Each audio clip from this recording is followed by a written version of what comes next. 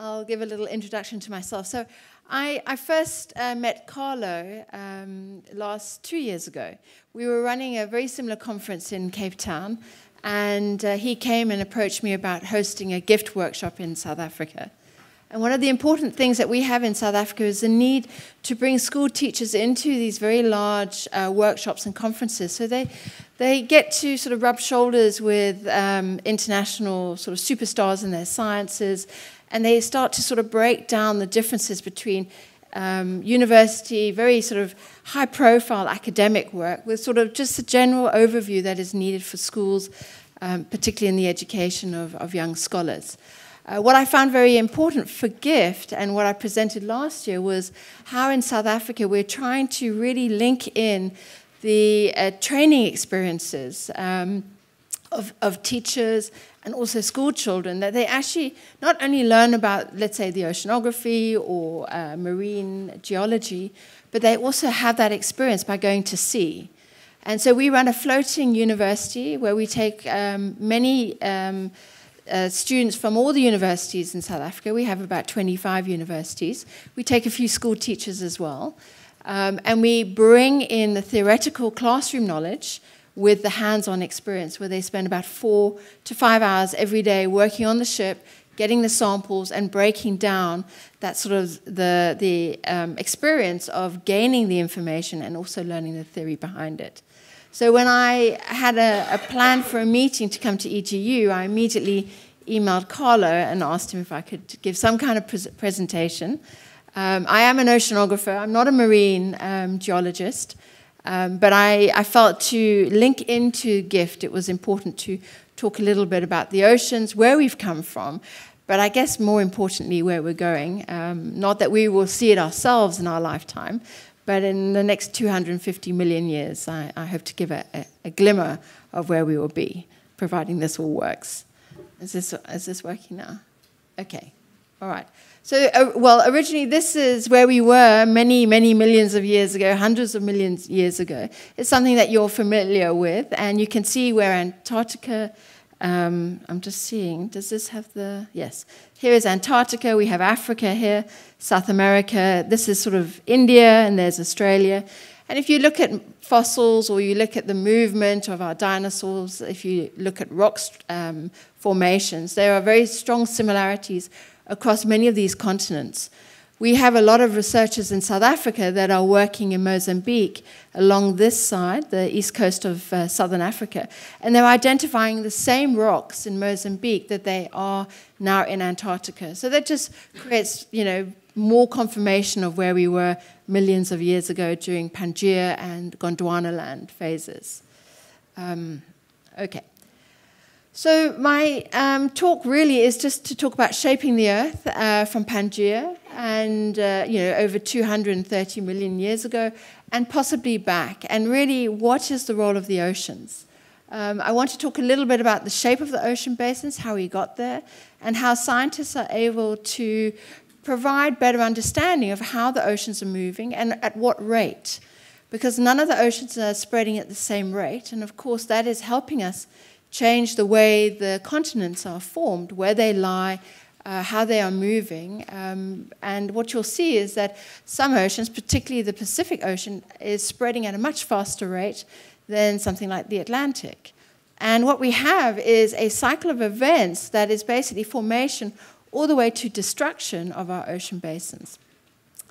And then finally, I want to just give you some evidence that while in Britain, I've just come from the UK, everybody is crazy about Brexit. Well, my very last slide shows you that Brexit is, if we can believe our models that are interpreting the rates of ocean basin formation and spread, if you can believe that the models are relatively realistic, and you know, one is always a little bit cautious with models because they rely on very good data being pumped in, but also it's very important that when you're looking at projecting 250 million years' time, we can't be 100% certain. But my very last slide shows you that Brexit, I think, is here to stay, right up to 250 million years. Okay, so this is a slide that I show most of my students, and they look at this and they have really no idea what they're seeing. It's really the seafloor, and what you see very clearly is that you have a very extensive mountain chain. This is your mid-ocean ridge. It stretches all the way down from India, all the way down to Antarctica, all the way right up along the Pacific. We have the Ring of Fire that I'll talk about in a moment. We have another mid-ocean ridge all the way down to Antarctica in the Atlantic. And so we have this connection. And these ridges are where we have new formation of rock, but also where we have a lot of movement going on, a lot of changes happening because of these ridge systems. What we have in red are really our continental regions, our shelf zones, which are about 200 meters in depth.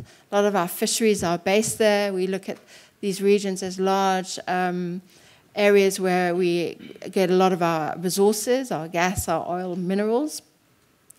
And then in between we have the sort of very steep continental shelf region where it sort of steps right down into the deep oceans. And what you see from the purple is that these are large areas. It's predominantly the majority of the oceans are over 4,000 meters in depth, over 4 kilometers in depth. So if you take your car and you drive 4 kilometers, that's sort of in your mind the average depth of the oceans. And these are the abyssal plains. They're very flat. They're sort of relatively boring. We know very little about them just because of their depth. It's difficult to do sort of deep ocean research extending down into these layers, and it's also very time-consuming. So this just gives you a very good idea of the sort of the ocean basin, and of course the shape of the continents as we are today. This is not the best photo. I looked for something that was a little bit clearer, but I put this in. What we have here is America. There's New York and Boston. We have down here Cuba, and obviously to the right would be Europe. But I wanted to put this in because it highlights the complexity of the sea floor.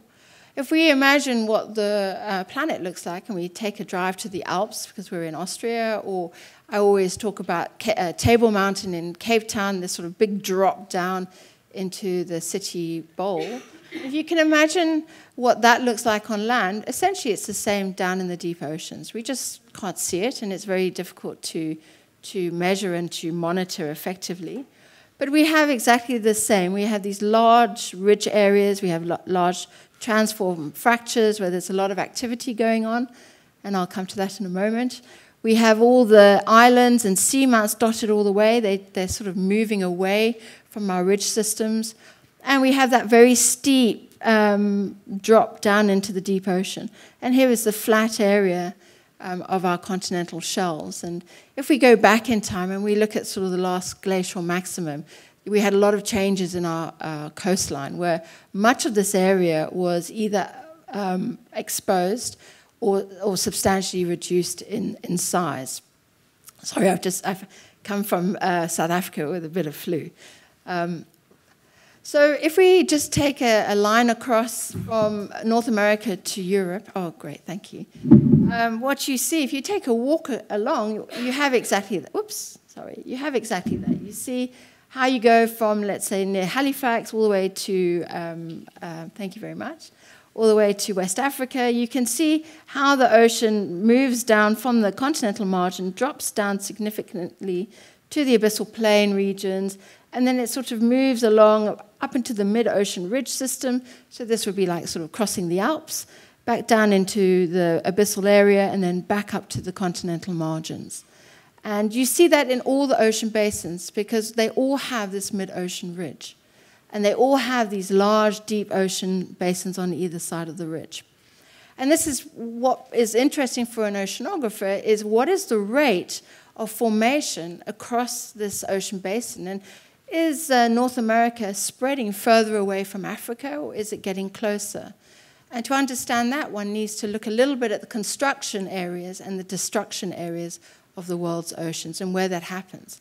Because the oceans can expand to a certain point, but the world is not going to change its size. So while there might be some expansion, there inevitably is some form of destruction elsewhere.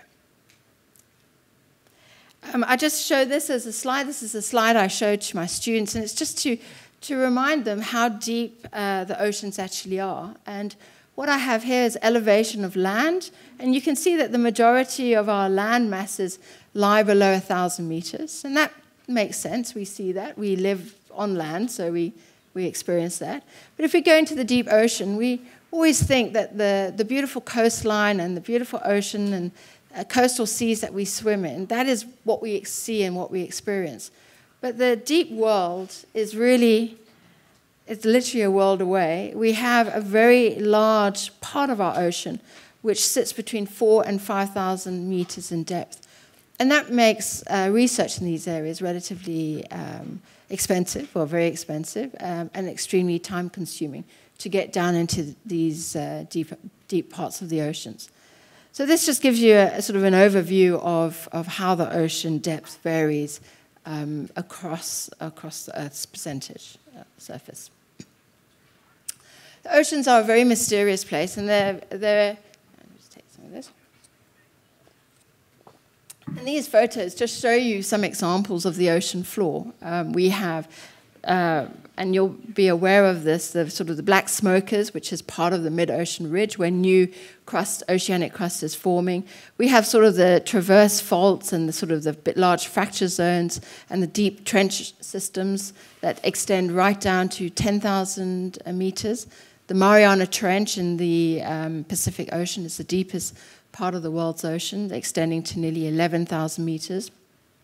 We have these beautiful formations as part of this sort of mid-ocean ridge system, and lots of sort of crumbling rock that you see in the area.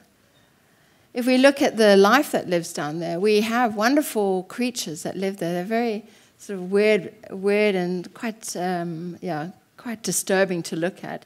But they have to exist in a very dark zone. There is no light, obviously, down in the deep ocean, and they exist through these sort of lantern where they're able to create their own lighting system. Obviously, large teeth to be able to attract and haul in predators.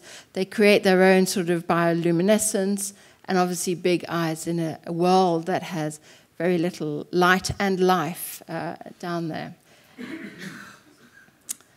So just to sort of recap on what I've said, we have an ocean basin that stretches obviously from one continent to the next. We have a fracture region known as the mid-ocean ridge that lies in the middle, and on either side is the abyssal plains.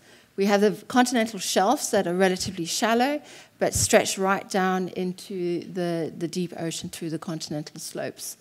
If we go to one side of the ocean basin, we tend to have a trench system where we have the destruction of a lot of the oceanic crust that is being formed by the ridge system. So essentially we have a sort of a push and pull situation with construction formed in one area, destruction in another.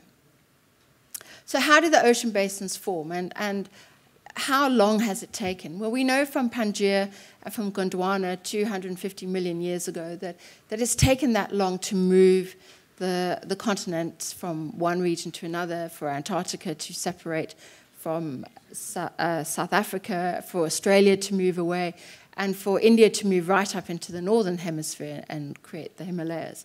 So we know that it moves at a relatively slow pace, and I'll come to that in a moment. This is essentially a very simple diagram. I use that because it's a very nice way to explain how the ocean is formed and how long it takes. And when I come to the Wilson cycle, it's a breakdown of where we are or where the oceans are in relation to that cycle. We move from an embryonic stage where we have just sort of the upliftment and sort of the molten lava moving up through fissures in the continental plate, sort of cracks and formations that allow this sort of, through their weaknesses, allow the sort of lava to pop up. And over time, we have the movement as these plates are moving very slowly apart. The Rift Valley, as an example, the Rift Valley in East Africa is an example of a new sort of a juvenile or embryonic stage in ocean basin formation. We have the development of the sort of the linear sea, where we have the mid-ocean ridge gradually forming and pulling the plates further apart. And of course, we have the full-blown ocean basin, where we have the difference in the oceanic crust, which is very dense, very rich in sort of your basalt minerals, and the continental crust, which is lighter in its density and composed more of your aluminium and your silica rocks. But as I said, there has to be this destruction. And so what we see on the trench systems, we have an area where our oceanic crust, because it's a difference in density, is starting to subduct below, particularly at the subduction zones, which we label as ocean trenches. And they subduct down and break when they get into the asthenosphere. And this is the Benioff zone, where they break apart and create a lot of devastation.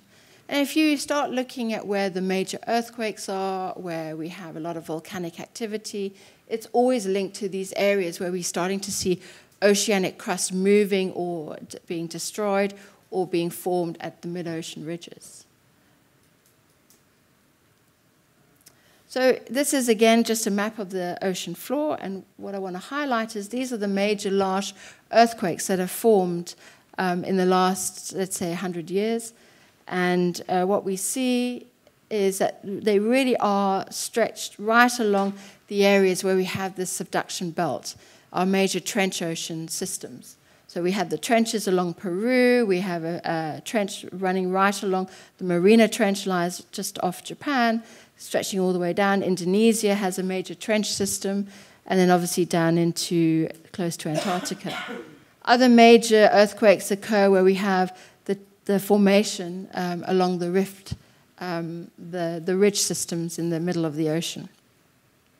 If we look at sort of major, highly destructive earthquake systems, again, you can see that there is a strong link to the formation sites and the destruction sites of oceanic and crustal regions.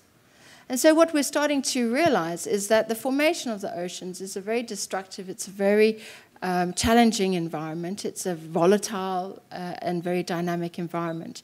And it's very hard to sort of know what is happening at the mid-ocean ridges, just because it's very difficult for us to go to sea and to monitor. It's extremely expensive to have a ship on station doing endless monitoring of particular regions.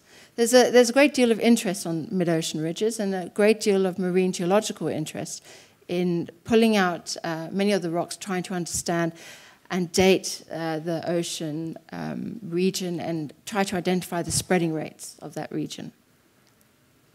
So as an example of where we see evidence of new islands forming as part of this mid-ocean ridge construction area, here's an example of Surtsey Island. This was formed in the early 1960s. It was observed first by seamen working in the area, and they just observed a large area of steam and molten rock basically bubbling up to the surface. It's an area just sort of south here in the North Atlantic region, and it was an example of basically the forces that are being formed at the mid-ocean ridge system. If we see their formation, they tend to be formed at the mid-ocean ridge, and then over millions of years, they gradually move out, forming these sort of flat-top guyots. But they move away as the oceanic crust is moving outwards from this ridge system, and they gradually move out up to sort of 100 or up to 1,000 kilometers away from the central region. If I look here, this is an example of the Tristan da Cunha. Tristan da Cunha is an island that sits in the South Atlantic and lies just about 200 nautical miles off the central point of the mid-ocean ridge. It's a British island, and there are about 300 people that live on this island. It's a very, very interesting place to visit, but it's a good example of these islands that are formed as a result of the construction occurring and the sort of the development or the formation of new oceanic crust formed at these regions. Okay, I'm just keeping an eye on time, so okay. But how can we date the floor? We understand that the ocean floor is moving all the time, and we understand that we have new formation sites all the time occurring at these regions. We also have destruction of the site, so there must be some difference in the way that the oceans are moving. There must be changes. Some areas must be forming crust much faster than others, And we also have the destruction regions along the trench systems that obviously have different rates in which they are being destroyed. So how do oceanographers or marine geologists actually get to date the ocean? And it's a relatively simple process, but we have this movie. It's not the best one. I tried to find a slightly better one that shows the striations. But what we have when molten lava pops up to the surface on the ridge systems, it is able, through the mineral structure of the lava, create or capture the geomagnetic polarity at the time of its formation. And we're in a world where we have a reversing polarity. If you take your compass and you look at where you have true north and magnetic north, there's always some deviation. I, over years, spent many years sailing, and I never really understood why every year there was always a slight change in the position of magnetic north. And it's just because we have a magnetic field that is constantly in motion. It's always moving, and we have shifts between normal polarity, when our geomagnetic north pole points northwards, or it may deviate from the north. And we have a reverse polarity when that magnetic pole has shifted southwards. And so our true north might be sitting over the Arctic, but our geomagnetic North Pole actually sits closer to the Antarctic region. And this sort of flip-flop is something that is basically captured by the formation of the new oceanic crust at the mid-ocean ridge. And so when we start looking at the formation sites, we can start picking up these sort of striations resulting to the change in polarity over thousands of years of time. So what we start to see is that where we have the formation of new crust here, we have a normal polarity where our magnetic North Pole is aimed at the North Pole.